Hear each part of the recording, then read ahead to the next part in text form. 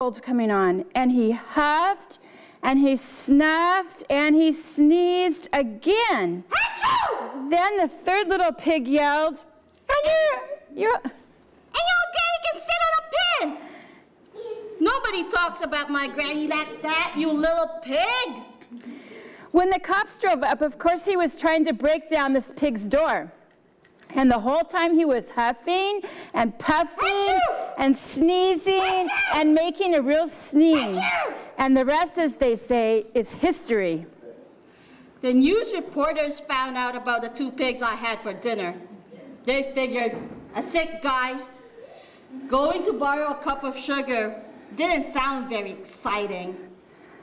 So they jazzed up the story with all that huff and puff and blow your house down, and they made me the big bad wolf.